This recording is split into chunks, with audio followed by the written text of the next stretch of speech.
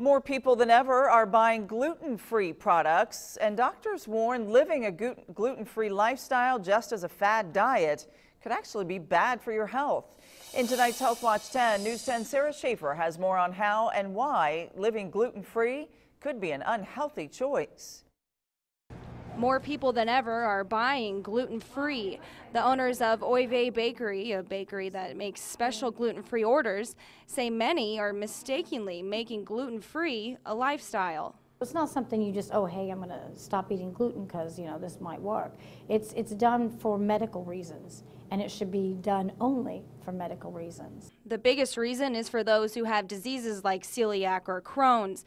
They can't digestively handle any kind of gluten. Others are allergic or intolerant to certain forms. Those removing gluten may lose weight, but for others trying to lose weight through what's now labeled as a fad diet, it doesn't quite work that way. They're going to lose weight at first because their bodies were in trauma. I mean, they were allergic to something, they were holding water, their digestive system was swollen because they were allergic to something that was causing them irritation. If you don't need to get rid of gluten and you do, it could actually cause problems, such as high sugar levels and weight gain. The only way to really know if it's an allergy, intolerance, or the beginning of disease is to see your doctor.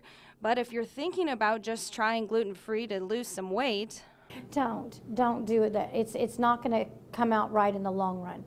In Terre Haute, I'm Sarah Schaefer, News 10. For more information on how to get accurate tests regarding gluten allergies, visit our website at WTHI-TV.com.